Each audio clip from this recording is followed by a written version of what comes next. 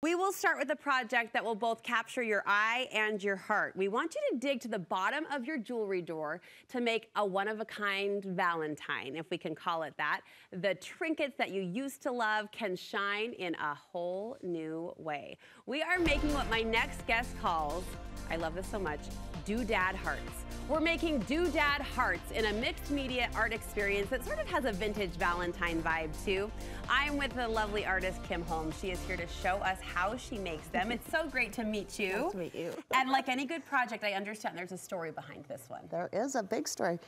You remember in the 70s when they did the big Christmas jewelry trees? Yes!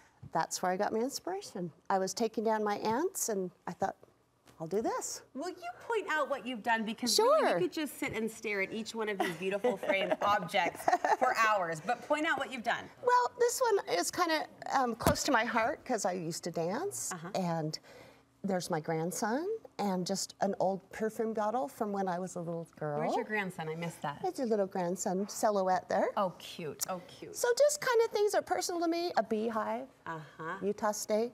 So that was just kind of fun. This one I did an inspiration. I have a lot of friends that have horses. Okay. And so I thought that was really fun. It is very fun. You've got the horse there and the bird. Exactly. I thought there's, you know, it's endless. You can do whatever you want. So. Mounted on crushed velvet, adding to that texture and that overall sheen and appeal. So lovely. What's happening over here? This one is a frame that I just kind of put a bunch of doodads on, and I thought I'll put it in my kitchen. This is wild. You know what I love about this though is, you know, traditionally this might speak to a certain type of design style or artistic preference, but come Valentine's Day, I feel like any style can embrace the vintage and the cheesy. That's a compliment. Oh, I know. And in this case, the intricate and the detailed, it just pulls out everything extra about this holiday. It does. You know, like you say, you can go really retro, you can go fancy, you can do whatever you want. Where are you sourcing all of these doodads? Well, I do a lot on Instagram. Okay. I'm on Instagram, I'm on Facebook. People just find me and they order sometimes, and I'll make kits and I teach classes. So what are you looking for when you're, look at this collection. Do you mind as I dip my paws into your collection? I'm rummaging here, but what are you looking for? Well, mostly I try to start with the jewelry bits and pieces. Okay. Because that's going to be your form for your heart.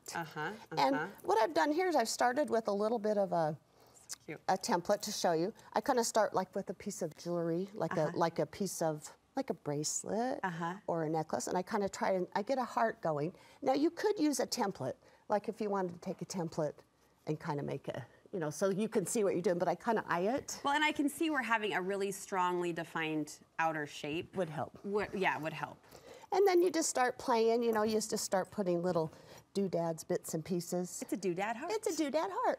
I thought this would be really blingy and fun at the bottom. Oh my goodness. So now, I should probably do the point. But anyway, you know, just a lot of fun. Look at you. You can, and then I thought it'd be fun if you had a special picture of a family member or an old, this is my daddy. Is it? So I thought, you know, that would be kind of fun, like Ode to Dad, if you wanted to do. And I saw some paper objects like this little kiss ticket, or I saw a puzzle piece down here. Yes, you could do anything you want. You could look, you could add a little, you know, I try to just get the heart formed so that you can fill it up with doodads.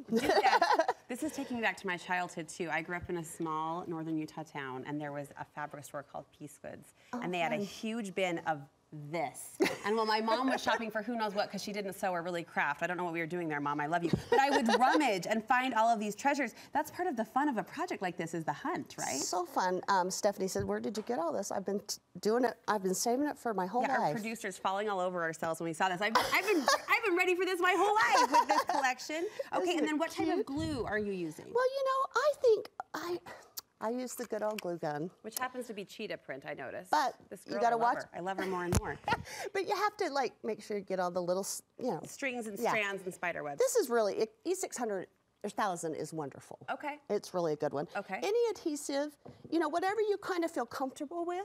But just remember, when you use your hot glue gun, it's there. I mean, you can't move it. It's stuck, sister, So if you're a little nervousy, I may go to this so you can kind of move it around. Nervous, I like that word. It's a little forgiving, the velvet, but not. Well, I want to ask about the velvet too. So you wrapped like a mat? Yes, I just took it. I have to put these down now.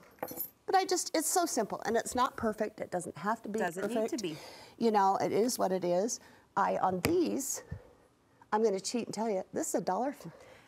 You know why I know that? Is I have some of those. And I love the price point and I love the effect. And you know, on this one I had actually done it on a little canvas, but you can actually wrap it on the back of this and then pop that in. Make sure you take the glass out. Sure. Because you don't want to ruin your doodad. No, this is not from the dollar store. This looks like a more substantial antique frame. Yeah, that is. But either works, and it becomes part of the project. That frame kind of plays to the glisten or the sheen of what you have going on inside. Right. So just have fun. You know, there's no rhyme or reason. It doesn't have to be perfect. But what a cool project to spread out all of these doodads. I'm going to say that word as much as I can in your presence because I love it so much. But spread it all out, form a little collection, get your daughters or your granddaughters, and just have a fun little... Just start playing. Start playing. Yeah. How do you know when you're done? I always ask, like, the extra artists that are more maximalists, like, how do you know when this project is done? Like this one, I did less is more. I thought I'm going to do a little less. This one I want to do a lot, so I put more doodads. And this is a lot. That's a less than more? Less is more? I love you. For Kimmy it is. For Kimmy that is less is more. And do you have a focal point or do you like to have an anchor piece? Yes. What I like to do, I get this going, like I said, the heart shape. Then I want to start, you know, putting your, like, say I want to put my daddy in there. Yeah, we do. Then I would start, like, putting little... You know, like there's a key and build around it. You know, just start, you know, there's a cute little French. Oh, this is so fun. You know, there's a Cupid. You could put Cupid by Daddy. This is so fun, it's just, Kim. It is. Oh my goodness. And when I do it, I smile because everyone's different. Yeah.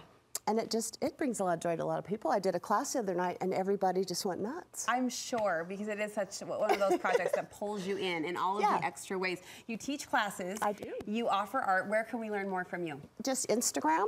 It's Kimmy H801. Okay. Or Facebook is Kim Holmes. Okay, Kimmy H801 on Instagram. We have a lot of people who will be excited to meet you there. And you have classes that you post about? I do. Okay. I do. All right, Kim, thank you for sharing your passion. So fun. And your doodad hearts. Now our Valentine's collection will not be complete until we all have at least one doodad heart in our